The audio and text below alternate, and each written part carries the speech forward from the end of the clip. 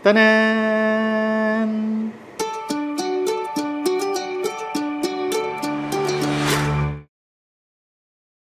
This is one of the coffees that Anna bought recently. And she said she wants to try. So we're gonna brew this right now. And then we're gonna insert here. Right. This is from Herd Coffee Roasters from Bandung, Indonesia. This unicorn is a blend of natural Colombian geisha and natural decaf Colombian coffee. So it's the first time I'm going to get the chance to try a caffeinated coffee and a decaf coffee blended into one. Right, the unicorn has special and unique flavor profile with notes of apricot, nectarine, and green grape when served in a cup of espresso. When served with milk, the unicorn showcases a flavor profile with hints of apricot cheesecake and sweet smoothness of white chocolate. So it's espresso roast, pero we're gonna brew it as a pour over now. Really nice packaging, oh. Meron pa silang flavor cards. And here is the coffee. Let's do 13 grams. It's not so dark. Yes, we can brew it as a pour over. And we're gonna use a comandante. And we're gonna do 20 clicks. Okay, for this brew, we're gonna use an Oria and a Kalita wave filter so that we bring out all the sweet goodness of the coffee. Yeah, if there's one thing I hate about wave filters, it's the fact that you need to fix them. And you need to take care of them in storage. Alright, before we start, let's welcome Anna! Smell the dry aroma. May kape. Ten, ten, ten, ten, ten. We're gonna do a two-pour quick Orea style method. Bakit to yung favorite mo ngayon? Which one? Yung kettle mo. Kettle? Eh kasi nabugbog na yung black. Kawawa na yung black. So dapat every 3 months nagpapalit ka ng takore, ganun. Uy, hindi naman 3 months yung una. Okay, so for the first pour, we did 100 ml. Ano gagawin mo pag ginanyan ka ng siko mo? Magalit ka? Walang effect. Smell, kasi lalakas yung top. May kape. Okay, and then second pour, 100 ml ulit.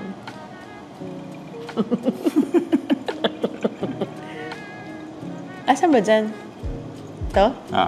So, dapat hanggang 200? So, anong purpose nun? Nang? 100 ml, 100 ml, tapos may minutes ka pa. Ano yun eh? You allow the coffee to breathe para mawala yung niya. Ba't dalawa lang? Mawala yung carbon dioxide niya. Why do you only do it twice, not thrice or no, 4 times? Ngayon, 2 times lang natin ginawa para mabilis. Pero if you want to target something, to bring out something, gagawin mo, depende sa recipe mo, 3 times o kaya 4 times. Pero yung 200 ml, di-divide mo lang din yun. So kung 4 times, 50, 50, 50, 50. Ganon. Eh di dapat 1 time na lang para tapos agad. Meron din ganon. Smell. Pagka i-transfer natin siya dito, lalamig na yan. Ikaw muna. Ako muna. Wala namang bearing yung aking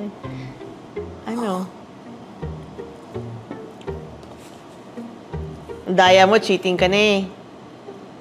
Cheating ka na. Dapat hindi mo tinignan yung blind. Hindi ko maintindihan yung nalalasahan ko eh. O di dapat nahula ka bago mo. Binasa mo na, cheating. Hindi. the sweetness that I'm tasting is like a very common sweetness that you get out of a Colombia coffee. And I'm guessing it's nectarine, so I just confirmed, yes, it's nectarine. Pero I don't know how apricot tastes like. And Hindi the ba green apricot? grape. Apricot. I don't know how apricot tastes like, so. And the green grape, maybe it's the sourness or the acidity of the coffee. So, not good. It's good. It's actually good. Actually, I'm tasting chocolates and nectarine. That's So, ano nga, why. it's good. It's good, yes. Kasi sabi nila yan yung best Mm. sa herd. I think. Ay, malamig na. Dapat ganun Hindi, din. hindi. Pwede. Maasim. Maasim na mapait. See, kaya wala siyang kaagaw sa coffee niya eh. Habi na ako sa barako. Yung, ano, Or yung mga drip. yung aftertaste, focus ka dun sa aftertaste. Bakit? Matamis siya. It's sweet. Parang kang kumain ng chocolate na unsweetened.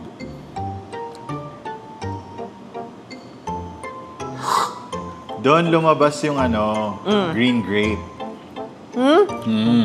Sip with air. Para sa green. All the coffees that you made me taste, it all tastes like this. Maasim. Happy naman sila eh. Ako lang, pwede na ako sa'yo yung CC drip. Basta black. Okay, so yeah, that's it. She just wants to try because this is the out of Oh, so that's what's inside the box. Okay, akala ko lang may isa ka po nilagay dyan. Hindi. Ah, Nakaganon siya. eh. Ay, ang ganda. Okay. Ganon. Ah, nice. Ito kasi, yung special package, this specific packaging is designed for coffee. Kasi meron siyang one-way valve.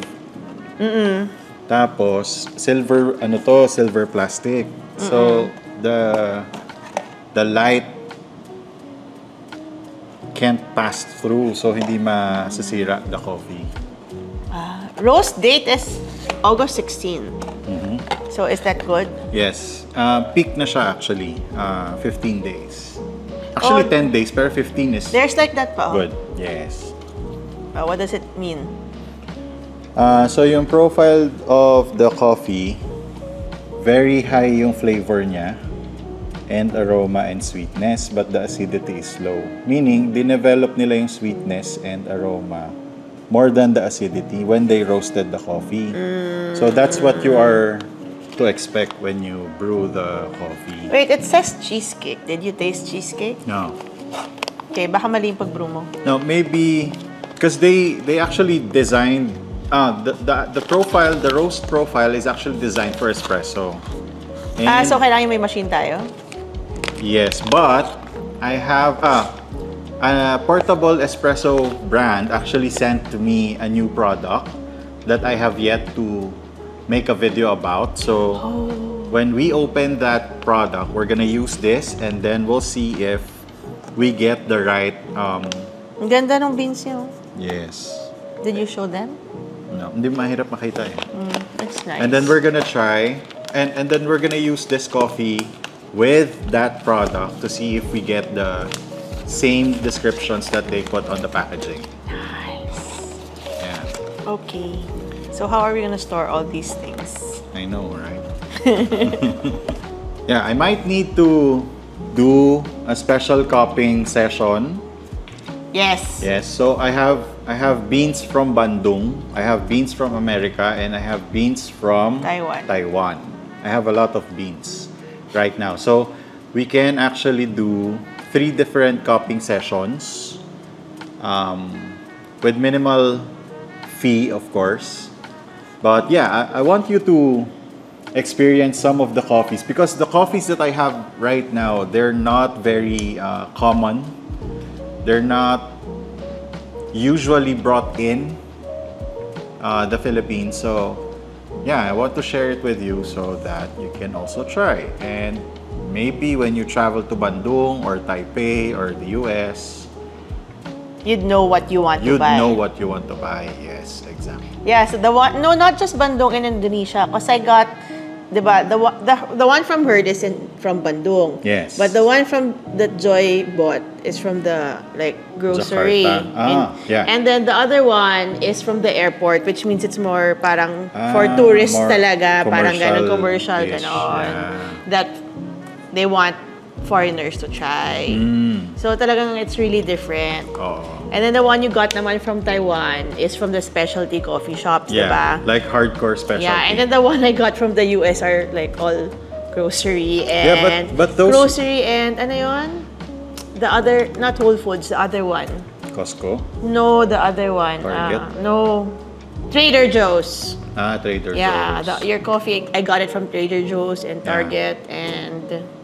So these coffees, they are very accessible, but I would, the reason for the cupping is for you to be able to tell without spending too much which ones to get. So para hindi mabulok yung beans dito. Yes. Kasi sobrang dami na talaga. Hindi, because sharing is caring. Yes. Oh, and I also have PCQC beans right now. So I have Rajon Basco, Roan Basco, like the PCQC Robusta winners. So I might have to do a separate cupping also for that. Yes. So how many people do you plan to have? Depends. Maybe 10 per session. So it's not so cramped, not so crowded. And of course, when we do cupping sessions, of course, it's a nice thing then that that everyone can participate in equal parts. Kasi if we invite so many, if we invite a lot of people, then some might not get a chance to try and taste the coffee that is quite popular among the group. So yeah, maybe 10 is enough. That's it for this episode. Thank you so much for watching. We just want to try this. Anna just wants to try it. And yeah, maybe we'll do more episodes like this in the future. But for now, thank you so much for watching. In the next videos, I'm gonna show you more about coffee. Bye! Bye! Alam ko na asiman ka, pero hindi mo talaga nasasarapan. Hindi ko talaga, parang lahat talaga sila pare-pareho lang lasa sa akin. No exage. Mag-acting ba naman ako? Kahit like a glimmer of... Hindi. Zero hint talaga. Kahit placebo, wala? Hindi. Parang chocolate nga, gano'n. Wala.